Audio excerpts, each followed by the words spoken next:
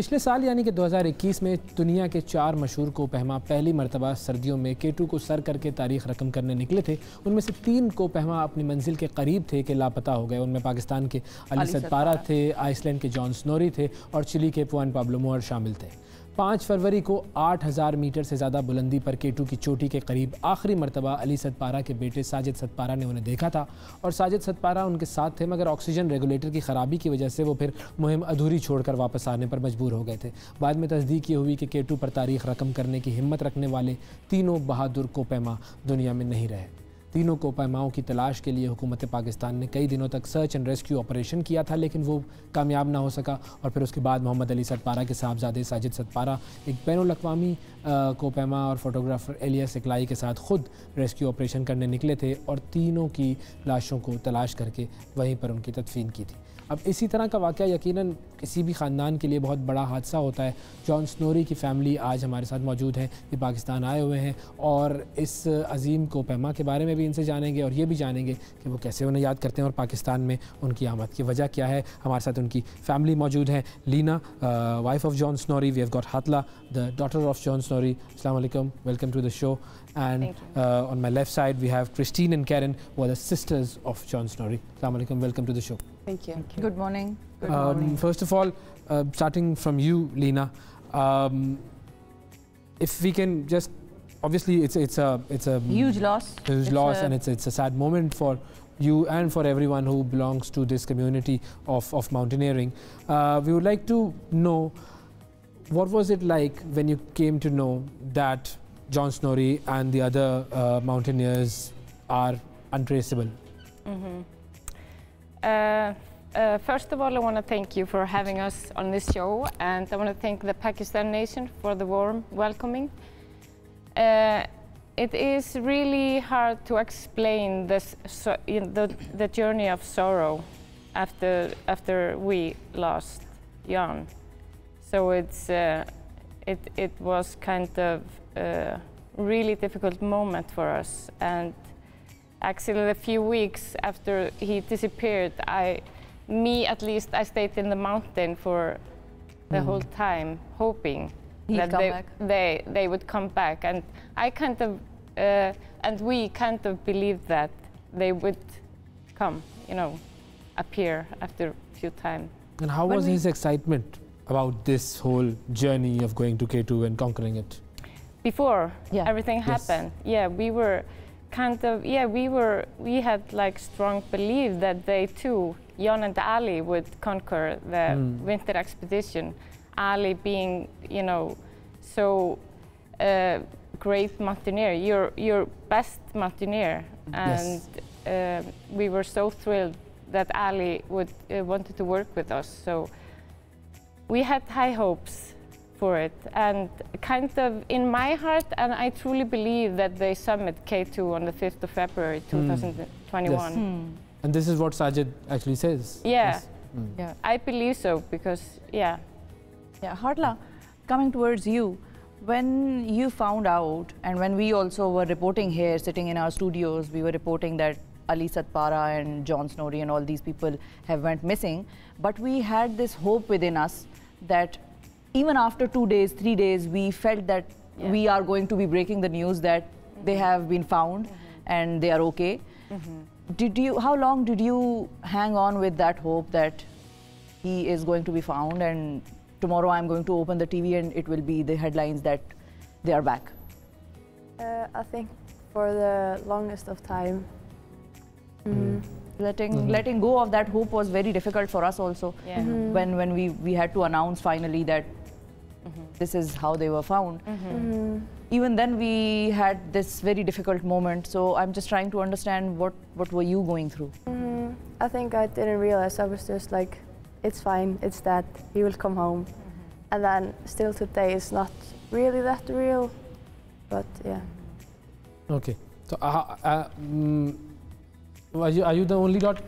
No, I have 5 siblings. Okay. Wow, mashallah. And you're the eldest or the youngest or in between? I'm the oldest. You're the oldest. Yeah. So you had to give the hope to the others as well. Yeah. And how was your relationship with your father? Because daughters are favorites of fathers. That's what, at least what I have experienced. Yeah, we had a great relationship.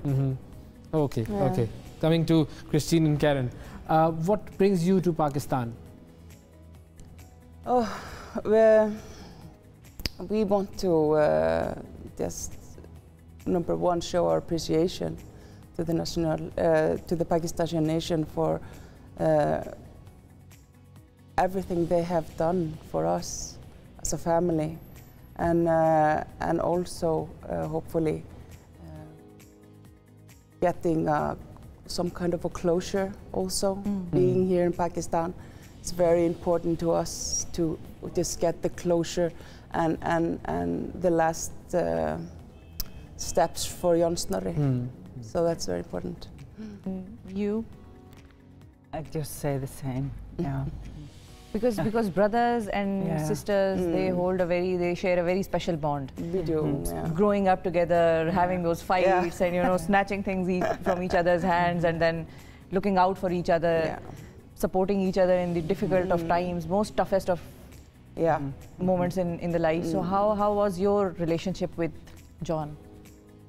It was very good. Sisters? Yeah, I'm 8 years older than him, so yeah, it was very good relationship. Yeah.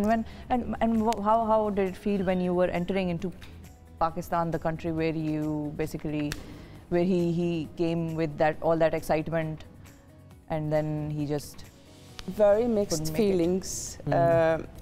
Of course, we were greeted with so much welcome when we came, and we were really feeling the love when we came here, and we are coming with very mixed feelings because it is the last steps and his steps of where he hoped to succeed, and we all hoped he would succeed, but he didn't. So it's the sorrow of that, and then being welcomed so much. We believe they still succeeded. I mean, taking up that challenge. Yeah. That's something big in itself. Was in itself, a success. But were you the one who was always encouraging him in his missions? Yes, or were you ever scared? Yeah, we were just from the very start. We were like the team. Like always, I supported him all the way because I knew he had a special talent for those big mountains. Yes. So he was a really strong climber, like Ali. So they bonded really quickly and had a really good friendship. Okay. Finally, like what about his burial? His dead body is still there. Yeah. What do you want to be done with the body, the burial and everything? Well, actually, today there are 4. They're probably going on a mission trying to recover him. The plan is to put him beside Ali. Okay. Maybe they will bring him down. We really want to have him home, of course.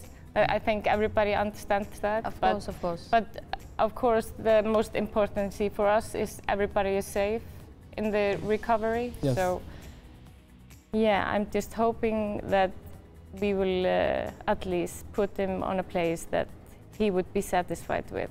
Inshallah, we hope so. Yeah. We hope so. What message would you give to the Pakistani people and the mountaineering community? I would just like to say that I respect their Christine. You want to add the feeling, something? their beliefs, their bonding. The bonding, well, Pakistan will always be in our heart, our family heart. I think we will forever be connected. And I remember John calling me from K2 base camp and told me, "Hey, Lina, you gotta come with me because I've seen places here that are just exactly like Iceland." And especially he mentioned one place that we call Þórsmörk, and he said, "It's just like Þórsmörk. You gotta come and see it." So, there were really strong bonds from John to Pakistan. So, and he really liked your nation and the people of the community. So we just want to say that you're always welcome here in Pakistan, and Pakistani people are like family for you, and we hope that whatever you want with his body should be done, and may he rest in peace. Thank you. Thanks a lot for coming to the show. Thank you so much. Thank you for having us.